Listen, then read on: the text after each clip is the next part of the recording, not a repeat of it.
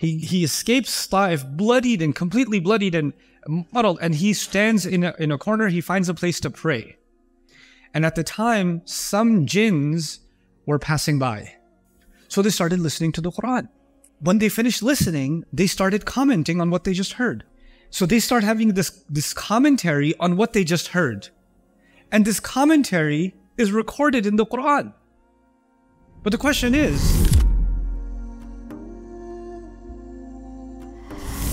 Assalamu alaikum. Before you begin this video, just quickly wanted to let you know that so much of the work on the Quran has been completed on Bayyinah TV. I want you to enjoy systematically studying the Quran from the beginning all the way to the end in brief and then in great detail. And to do that, I'd like for you to sign up on BayyinahTV.com. And once you appreciate what's going on in Bayyinah TV, I want you to become an ambassador for it and share that subscription with friends and family and give it as a gift also. Thank you. أعوذ بالله من الشيطان الرجيم والذي بعث في الأميين رسولا منهم يتلو عليهم آياته ويزكيهم ويعلمهم الكتاب والحكمة وإن كانوا من قبل لفي ضلال مبين رب اشرح لي صدري ويسر لي أمري واحلل عقدة من لساني يفقهوا قولي فالحمد لله والصلاة والسلام على رسول الله وعلى آله وصحبه أجمعين أما بعد. Everyone, once again, Assalamu alaikum wa rahmatullahi wa barakatuh. It's good to see all of you, mashallah. I really like Stuttgart, but I don't think Stuttgart likes me very much. The allergies here are, my God. I decided to go for a walk in the morning, but right next to a field of pollen. I'm still paying for it. Okay, anyway. In any case, the agenda today, let me just make that clear. My hope today is we can finish ayah number 2. That's it. That's all we're going to do. Okay. It's just that, is that loaded? I made a new plan with my team. Hopefully we can finish ayahs number 3 to 5 tomorrow and then 5 to 8 the next day and so on. We can get to number 11 because the other ayat don't require as much detail. But like I told you, this is the central ayah of the surah. And I really do want to do it justice. In fact, even as I'm trying to do it some justice, I want to start by saying that there's an amazing PhD thesis on the last word of this four-term phrase, Al-Hikmah. Al-Hikmah meaning wisdom. That Dr. Saqib Hussain, one of our colleagues at the Bayyinah team, our research team, he did a PhD paper on wisdom in the Quran because wisdom is one of the phrases used in this ayah. And it's particular to this ayah and just over the entire Quran and in biblical studies and in Christian studies and philosophy studies and how the Quran deals with the subject of wisdom and what it calls wisdom. It's a really amazing paper. It's about 350 pages. It's pretty amazing. And I was going to include some of that in the lecture series here because wisdom is coming up. But I decided not to do that because if I did that, the next 7 days would be just about wisdom. So, but what I intend to do after this is done is actually go back to that paper, summarize it, because what I do is I read and research papers like those, like PhD level papers, but then I make them human so that the rest of us can understand what's being said, right? So that's kind of what I try to do. So my intention is, in fact, to do a series, probably end up doing a YouTube series on wisdom in the Quran and how to understand wisdom in the Quran. What does the Quran mean by wisdom? Some of those things will come up today. So the warning ahead of time, the disclaimer ahead of time is the discussion I'm having today is not comprehensive enough yet. It is to the best of my understanding some of the things that I find the most compelling about the subject of wisdom. That we will talk about that today, but not in a comprehensive way. So let's begin again. I'm reminding you, in ayah number 2, Allah tells us the Prophet does 4 things, sallallahu alaihi wasallam, that Allah sent his messenger with a 4-step process. And we talked about the first step of that process, which was yatlu alayhim ayatihi. He reads onto them his miraculous signs, meaning Allah's signs. Just a few takeaways from that first step that I want to finish up from yesterday. Number 1, he brings unfiltered exposure to the revelation exactly as it is. In other words, when he's reciting the ayat, he's not saying, here's the ayah, let me tell you what this really means. He's just telling you the ayah. The Prophet was reciting the ayah without an interpretation. He was just giving them the ayat directly. Surah Al-Asr was revealed, and Abu Lahab and Abu Jahl and whoever heard Surah Al-Asr. They didn't stop at Al-Asr and say, hey, tell me about Al-Asr, give me some details. That's not what happened. He gave it to them exactly as it is, right? Now this is important because in many religious traditions, people don't get the original message. They get the filtered message by some group, right? If it's the Bible, maybe it's the Protestants that are interpreting it and telling it to their people, the clergymen, right? Or if it's the Catholics, they're telling their version. Or if it's the rabbis, there's some group of rabbis that are interpreting and then telling their people. And others are telling their interpretation. So everybody's giving their version of what it might mean against the other version. You understand? So people are getting a filtered version of the message. But the yatlu alayhim ayatihi, what does it do? A direct exposure to the ayat. And what does that do? What that does necessarily is, if you hear the ayat, you'll say, what does that mean? Tell me more about this. I want to know more about this. You'll become curious. So it necessarily created curiosity about revelation by design. By design. Like if you hear something interesting, let me give you just, because I come from the world of business and marketing and tech before I got into Islamic stuff. So like in marketing, you first get exposed to, like an ad is supposed to be compelling, right? So you see an ad and it should make you curious, right? Or what do they do with movies? How did they get people to go watch a movie? They show them a trailer, right? In which they put the most interesting scenes of the entire movie. So now you don't really need to watch the movie anymore. But still, the point is they get you curious, which makes you want to ask questions. I wonder what happens next. Or I wonder how this will play out. It makes you curious. So yatlu alayhim ayati, the minimum unfiltered exposure, sometimes the unfiltered exposure does raise questions, creates curiosity. And that is supposed to make people want to say, hey, make them interested and make them want to learn more. So that's the first thing. Then it makes revelation accessible. Like I said, in previous scriptures, previous religions, and many religions around the world, the scripture itself, the religious text itself, is very encoded. And you have to decipher it for the people to be able to access it. And there has to be a special group of people that can decode it for you. You cannot access it yourself. But when he says he went to the Ummiyin and he gave them the ayat directly, you see how he's removing the encoding process. Along this side, there's somebody who asked me a question. I was in Minnesota and I was at a gathering, and somebody asked me a question, a really cool question. They said, how can you interpret the Quran when the Prophet ﷺ is already there? He interpreted the Quran. Because the way to understand the Quran is through the Sunnah of the Prophet ﷺ. This is a common misconception. So let me just tell you how to understand that clearly. The vast majority of the Quran, the Prophet has no commentary on. You should know that as a matter of fact. The vast majority of the Quran, when you study classical tafsir literature, you study an ayah, you're not going to find the Prophet commenting on that ayah, sallallahu alaihi wasallam. That's not going to be the case. That happens on very rare occasions, arguably less than 1% of the time, is when you find the Prophet sallallahu alaihi wasallam himself commenting on an ayah. Of course, there are sayings of the Prophet alaihi wasallam that seem to be in line with or seem to help us understand some ayat of the Quran better. So they sync. There's a synchronization between Sunnah literature and the Quran, but that doesn't mean the Prophet is actually sitting and doing tafsir of the Quran directly. You understand? So the question then is, why didn't he do that? I mean, he's the best teacher to teach the Quran. Why didn't he just explain every single ayah of the Quran? So, there's no room for any other kind of interpretation. The reason he didn't do that is Allah sent this book for people to ask questions. Ayatun lis-sa'ilin, for people to ask questions. Allah said this book is for people who will contemplate his ayat. لِيَدَّبَّرُوا آيَاتِهِ. If the Prophet ﷺ spoke, it's like you have the answer key to every question. And if the answer key is already there, there's no room for you to think or to contemplate or to wonder or to ask, because once the Prophet has spoken, who's going to speak after that? It's done with. There's no need after that. You understand? But the design of the Quran, the way the Quran was given to the Prophet ﷺ and the way that it spread, it was meant for people to think about what's being said for themselves directly. The most extreme case example of that, which I love, so you understand this point, is when the Prophet ﷺ was coming back from Ta'if. And if you don't know the story of Ta'if, he was nearly killed in Ta'if just for introducing Islam.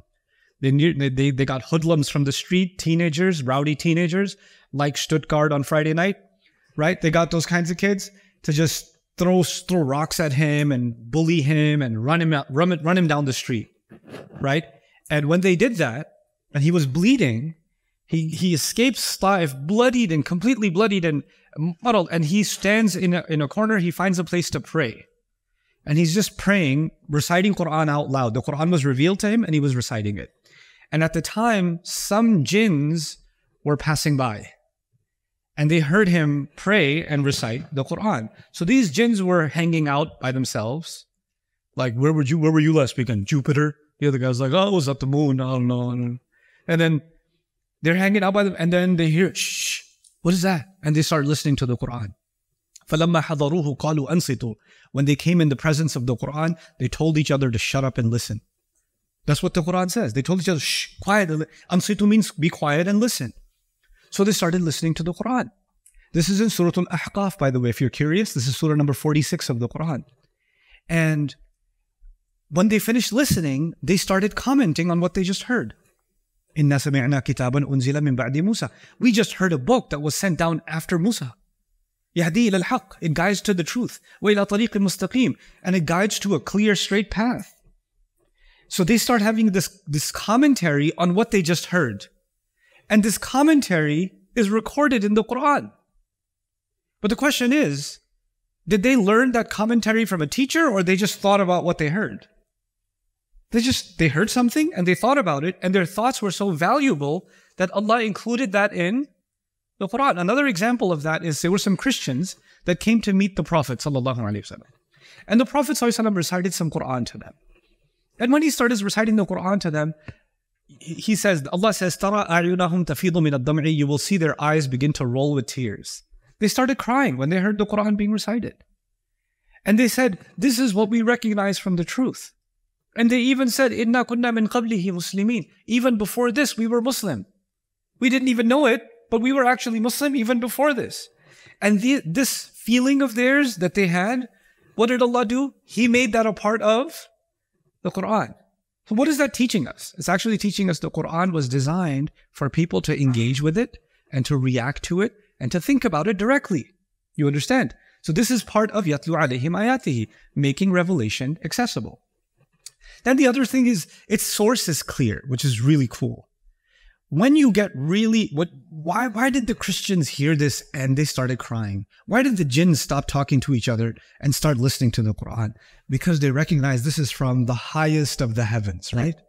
It's from Al-Arsh. This is coming from the highest heavens. This is from Allah Himself, which is actually cool because that's where we began. Allah created us right under the Arsh in the Jannatul Ma'wa, right near Jannah. We were created in the company of the angels. Our beginnings are from the same place, in the same area where the Quran is coming from.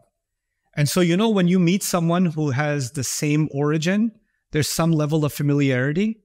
There's actually a level of familiarity deep inside a human soul when they hear the word of Allah. They actually, if you survey thousands of people that took Shahada, that accepted Islam, whether they used to be Hindu or atheist or Christian or Jewish or any other religion, and they accepted Islam, one of the common things you will find among them is, when I first understood Islam, I felt like this is something I've been feeling all this my whole life. I feel like it was already there.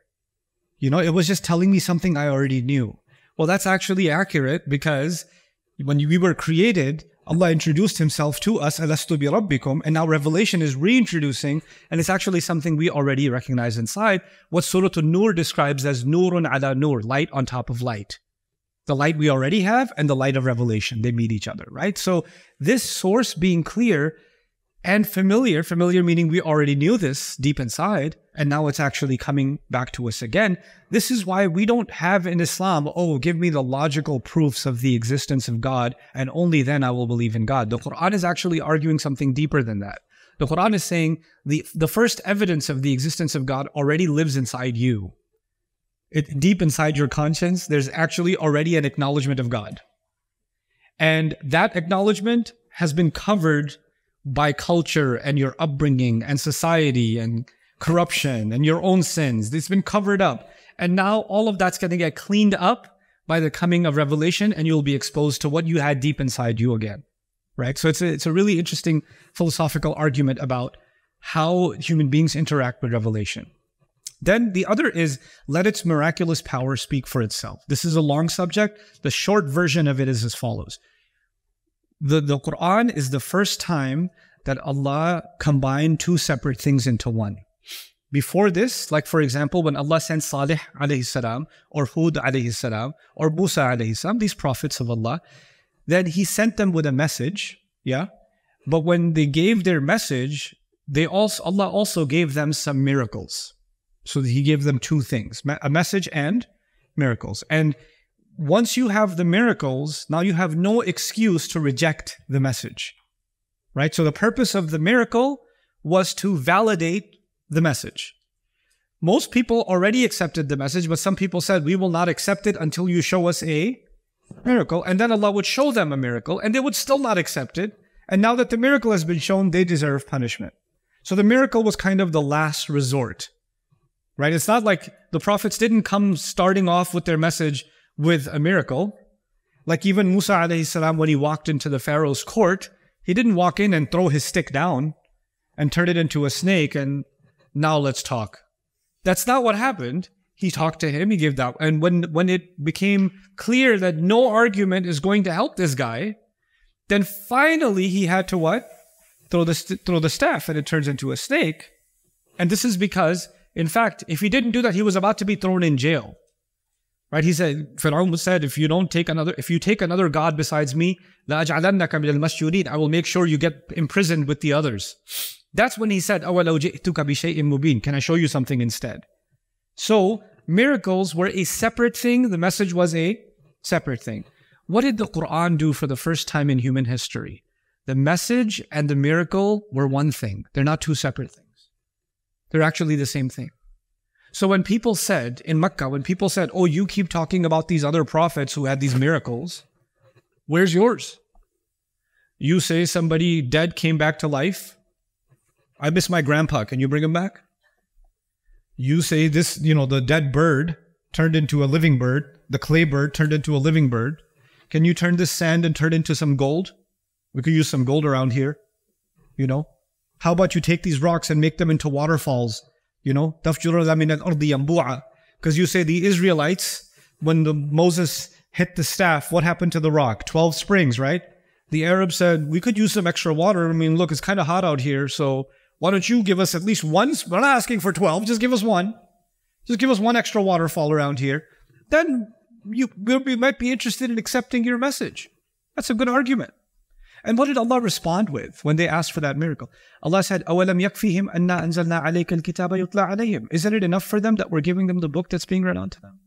Meaning Allah is saying this book isn't just a message. It's also what? It's a miracle.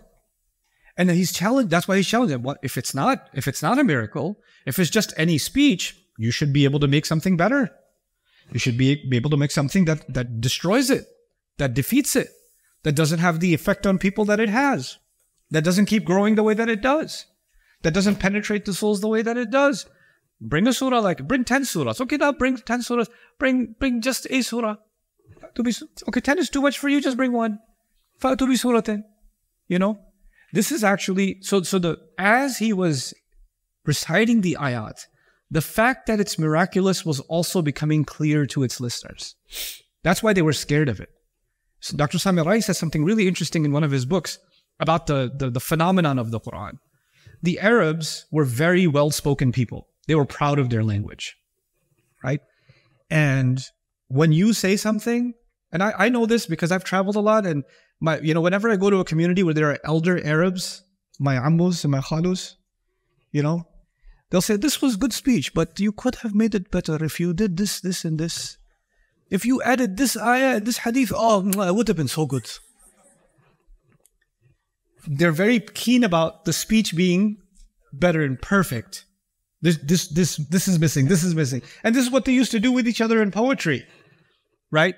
You have poetry slams or, rap battles and stuff like that, where one rapper disses the other one, he roasts the other one, and the other one roasts him back. You know what the Arabs did? They didn't roast each other. They did roast too, by the way. There's classical Arabic roasts. They're pretty good. But then there's the other thing. Somebody would make poetry and somebody would come out and say, that was good, but could be better. Like, لَنَا الْجَفَنَاتُ الْغُرْيَ الْمَعْنَى بِالضُّحَى. One poet says, we have bowls, jafanat, al-ghurb, shiny bowls that shine during the day. What he's talking about is when the tribes would give charity, they would have these bowls to give charity in, right? So he wanted to show how generous his tribe is. So we have shiny bowls that shine during the day. And Khansa comes and says, "What? I mean, why did you say jafanat? You could have said jifan. Jafanat means less than 10 bowls. So you don't have that many bowls. If you said jifan, it would mean you have endless bowls, meaning you got lots more money." Wrong word, bro. He says, "Yal-ma'na bid-duha." Yal-ma'na means they reflect light. She goes, reflect light means they only shine when there's light. You should have said yushriqna, they give off light. Then she says, you said ad-duha, you said they shine during the day. I was like, everything shines during the day. You should have said they shine when?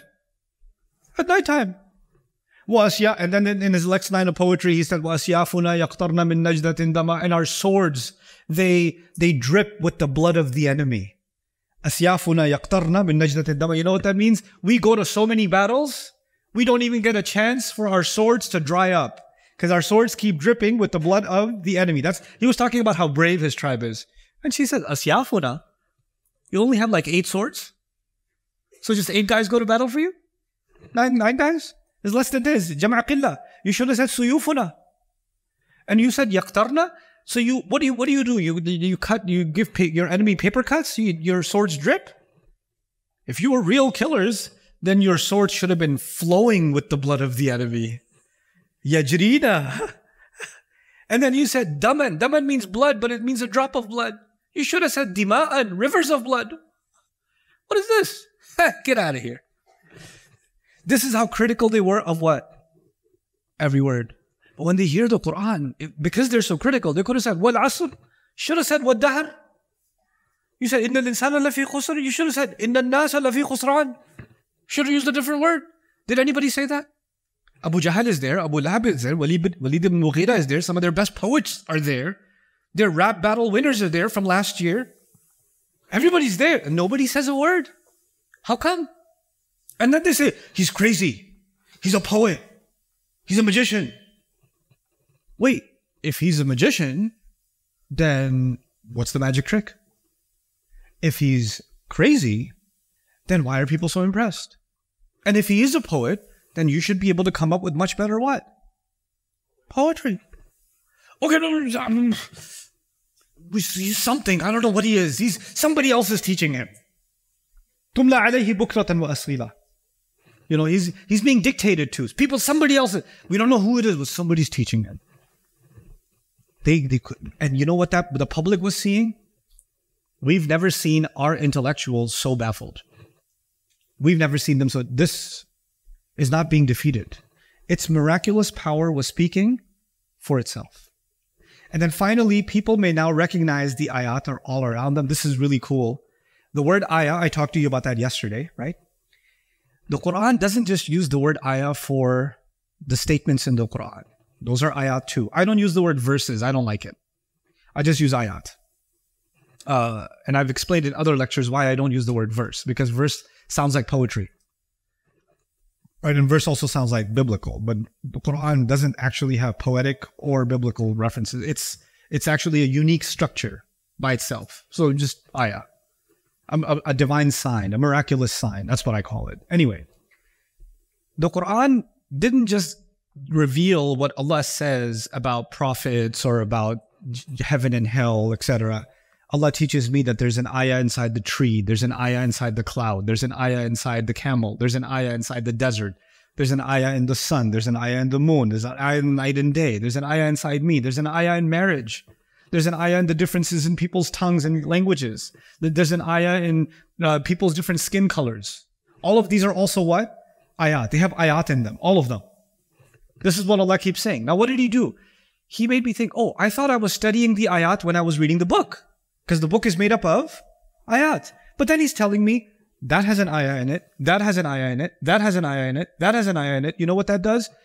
I'm in the ayat when I'm in the book, and I'm also in the ayat when I'm outside the book, and I never knew. I thought it was just a tree.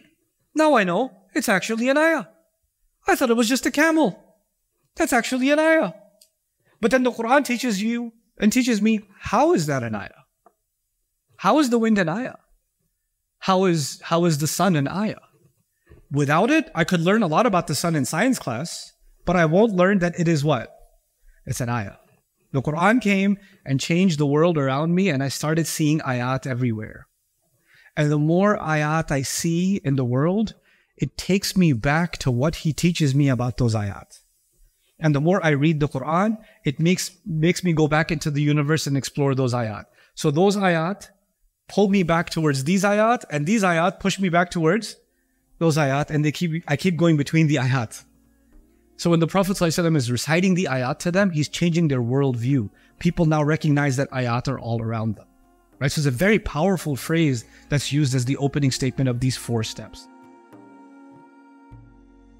Assalamu alaikum everyone. There are almost 50,000 students around the world that are interested, on top of the students we have, in studying the Quran and its meanings and being able to learn that and share that with family and friends. And they need sponsorships, which is not very expensive. So if you can help sponsor students on Bayyinah TV, please do so and visit our sponsorship page. I appreciate it so much and pray that Allah gives our mission success and we're able to share the meanings of the Quran and the beauty of it the world over.